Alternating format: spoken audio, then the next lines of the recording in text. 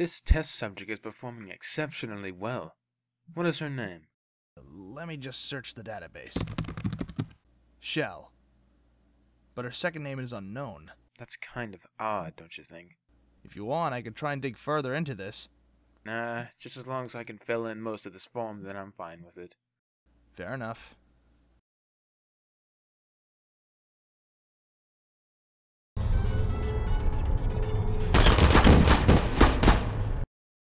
Oh no. What's up? Test subject has passed out. I'll send in someone to revive her. Excuse me, sir. Test subject's fine. I've left the bottle beside her, but by the looks of things, it was just tiredness and not dehydration. Okay, thanks, Jim. I'll just update GLaDOS. So, who wants lunch? Yeah, sure. What are we going to do about the test subject, though?